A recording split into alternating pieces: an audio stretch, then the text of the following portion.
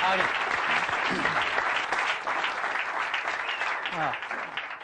Good morning. We were up till 3 o'clock last night finishing this advertising up, and I want to show it to you in a minute, see what you think of it. I've been back about 8 to 10 weeks, and we've been working really hard. And what we're trying to do is not something really highfalutin. We're trying to get back to the basics.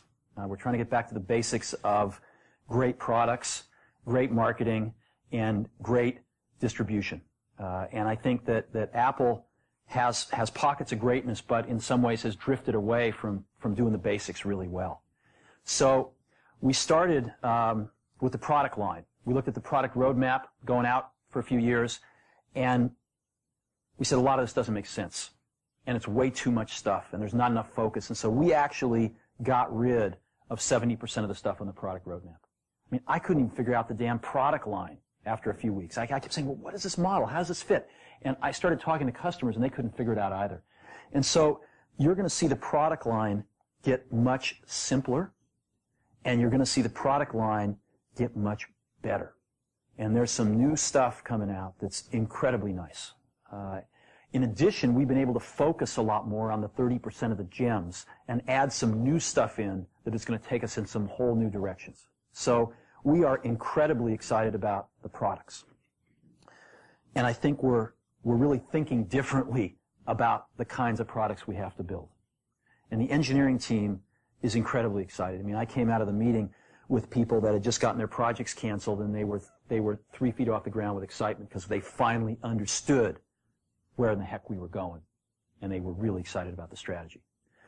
In the same way, we, I think, have not kept up with innovations in our distribution.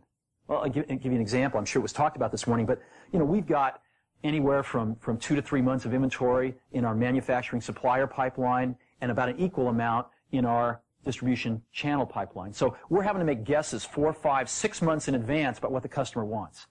And we're not smart enough to do that. I don't think Einstein's smart enough to do that. So what we're going to do is get really simple and start taking inventory out of those pipelines so we can let the customer tell us what they want, and we can respond to it super fast. And you're going to see us be doing a lot of things like that. Today is just the first of many things we're going to be doing with you.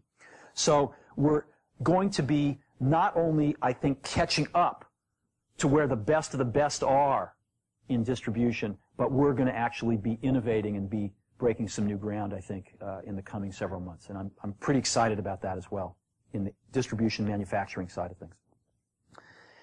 And that gets us to the marketing side of things. To me,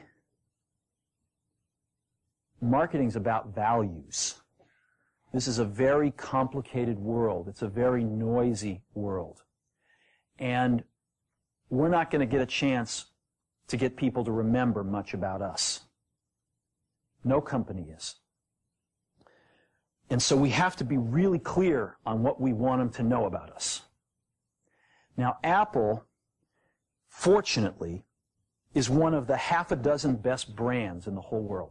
Right up there with Nike, Disney, Coke, Sony. It is one of the greats of the greats, not just in this country, but all around the globe.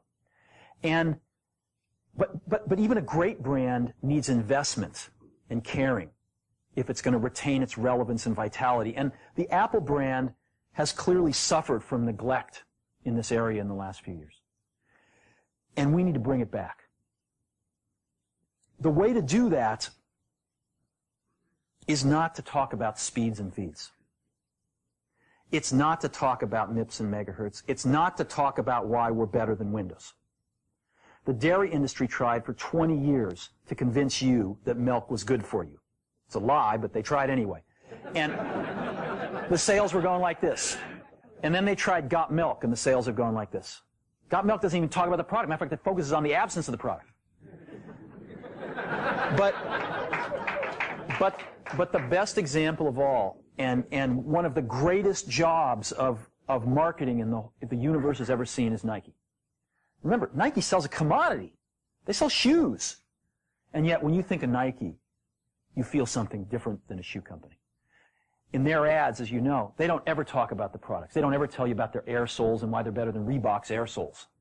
What does Nike do in their advertising? They honor great athletes and they honor great athletics. That's who they are. That's what they are about. Apple spends a fortune on advertising. You'd never know it. You'd never know it. So, when I got here, Apple just fired their agency. They were doing a competition with 23 agencies that, 4 years from now would have picked one. And we blew that up, and we hired Chiat, the ad agency that I was fortunate enough to work with years ago. We created some award-winning work, including the commercial voted the best ad ever made in 1984 by advertising professionals. And we started working about 8 weeks ago. And the question we asked was, our customers want to know who is Apple and what is it that we stand for? Where do we fit in this world? And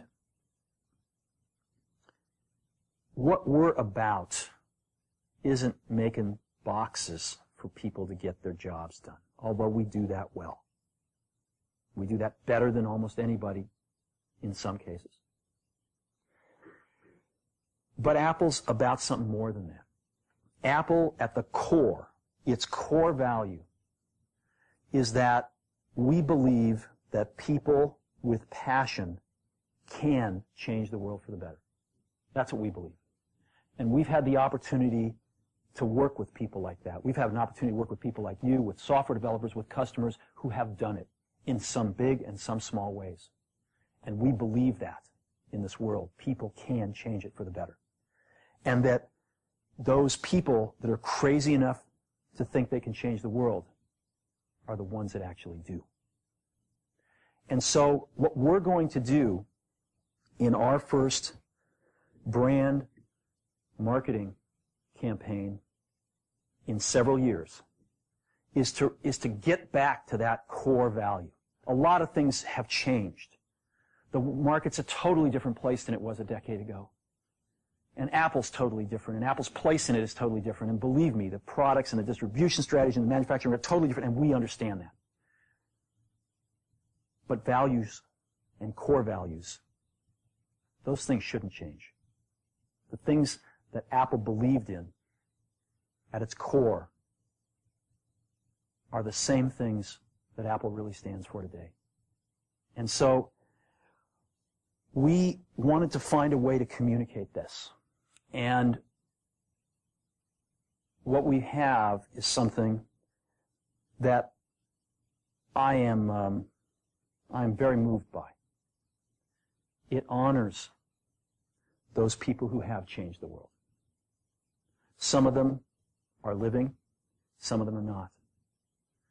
But the ones that aren't, as you'll see, you know that if they'd ever used a computer, it would have been a Mac. And the theme of the campaign is Think Different. It's the people, honoring the people who think different and who move this world forward. And it is what we are about. It touches the soul of this company. So I'm going to go ahead and roll it, and I hope that you feel the same way about it I do.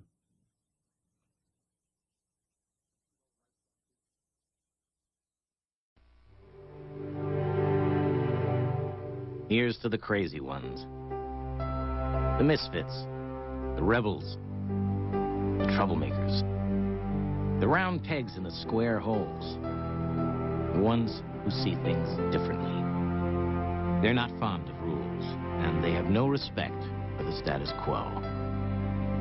You can quote them, disagree with them, glorify or vilify them, but the only thing you can't do is ignore them. Because they change things. They push the human race forward. And while some may see them as the crazy ones, we see genius. Because the people who are crazy enough to think they can change the world are the ones who do.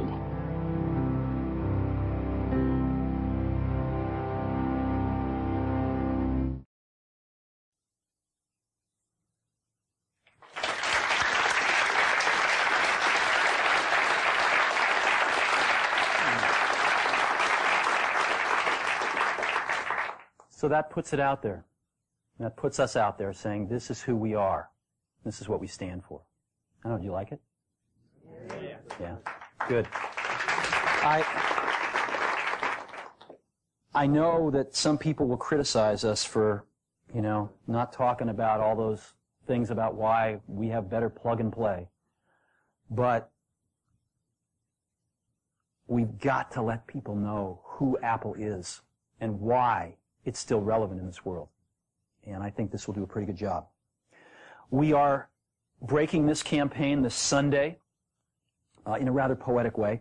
The Wonderful World of Disney is restarting on ABC, and the first thing they're showing this Sunday night, I believe it's at 7 o'clock, is the network premiere of Toy Story.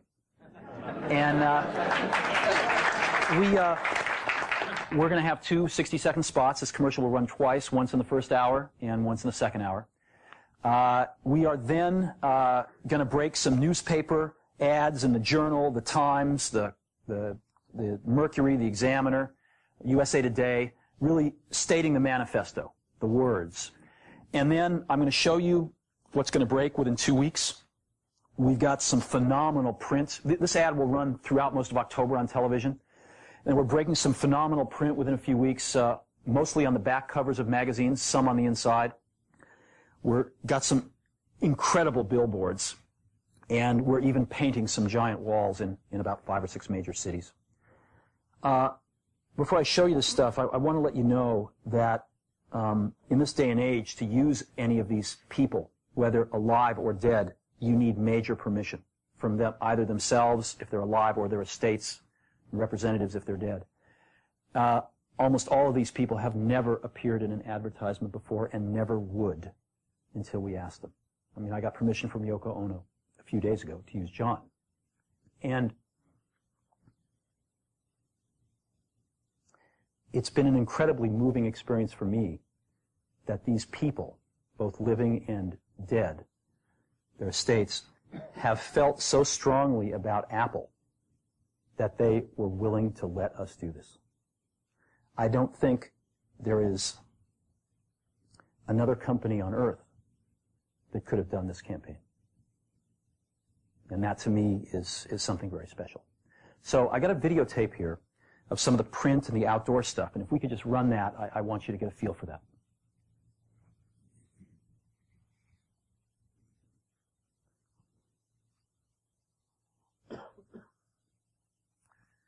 This is an example of a print ad you might see on the back of a magazine.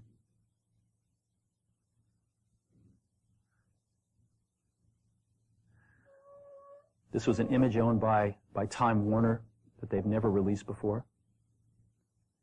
Martha Graham.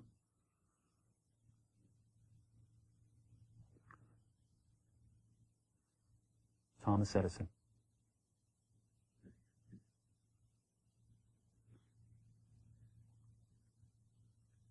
Alfred Hitchcock. You can't see it on the video, but these images are just stunning. Look at this. Outdoor Muhammad Ali.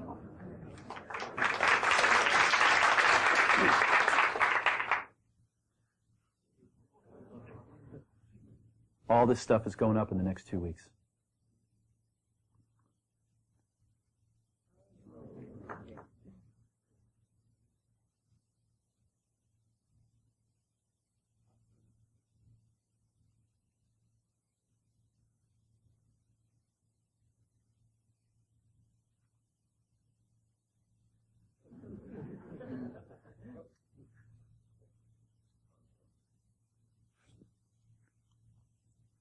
You know who that is? Rosa Parks. There'll be 5 buses running around 5 major cities like that. So that's what we're doing.